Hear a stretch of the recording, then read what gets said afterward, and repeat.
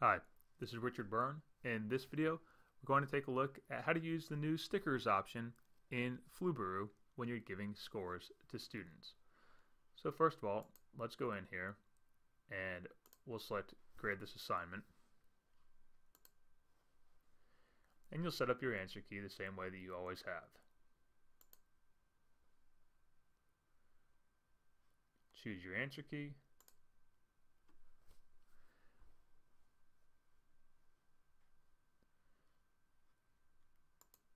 And now we have our scores.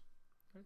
So let's go in and now select Flubaroo again, and we'll select the Share Grades option. Choose our sharing method. Let's show advanced features. Do sticker setup, include a sticker. We'll choose a minimum score for awarding a sticker. We can say it's 80%. Choose the sticker, select done, and continue. And our grades were shared successfully. Now, let's take a look at how the student will see this feedback. So we'll go into Mason's email account.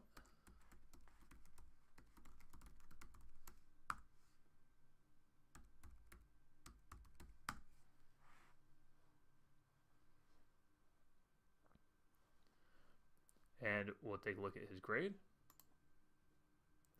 And we can see there we have his score.